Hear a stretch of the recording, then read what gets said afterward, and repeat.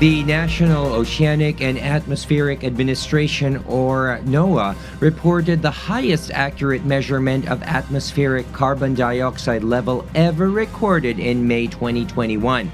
Charisse Longbowen will give us the details live. Yes, Charisse, good evening. Go ahead.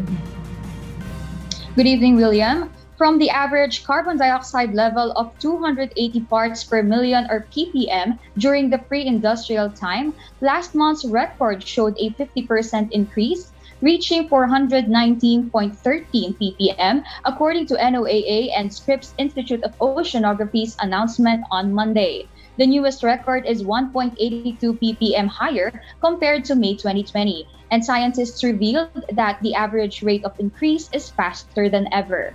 The measurements are done at Mauna Loa Observatory, which is a benchmark sampling location for carbon dioxide. These are evaluated during the month of May, when plants in the northern hemisphere start to remove large amounts of carbon dioxide from the atmosphere during the growing season.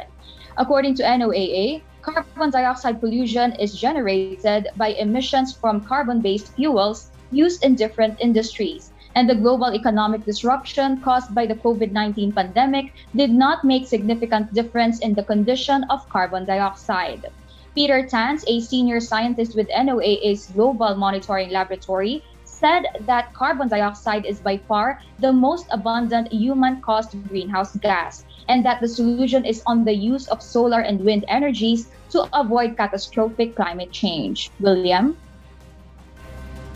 Yes, thank you, Charisse Longbowen, reporting live from Bangkok, Thailand.